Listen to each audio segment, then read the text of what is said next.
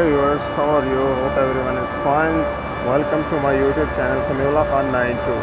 Today our topic is about Trane chiller adaptive control diagnostic issues. How we can check the diagnostic problems of Trane chiller. So today we can see how we will check the diagnostic issues. This is our Trane chiller.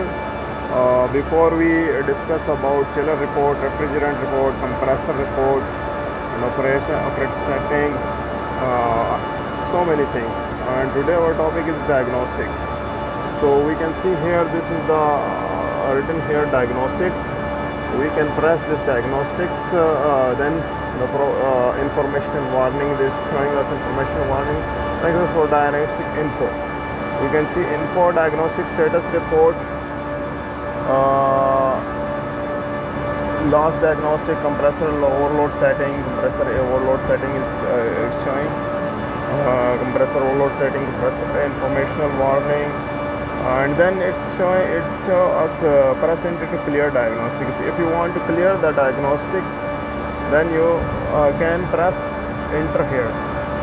So we can clear the diagnostics. So it's coming historic diagnosis has been cleared. Then press next again.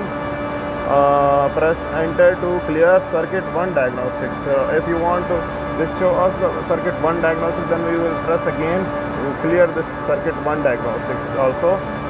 Then again press, it's showing us press enter to clear circuit 2 diagnostics now. So if you want to clear this, so we press again enter, and now let's see. We press next again. What it will show us? Press enter to reset control and clear all active diagnostic. This will clear complete diagnostics for our chiller. So when we press this enter, active diagnostics have been cleared. System is restoring. So reset local. It shows us stop local now. So this is all about the diagnostics problems.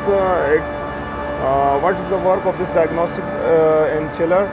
It shows us what issue is coming in our chiller. Maybe your water flow switch is not working, maybe the freon is less, maybe freon is going high pressure. Sometimes condenser fan is not working, it will go to the high pressures.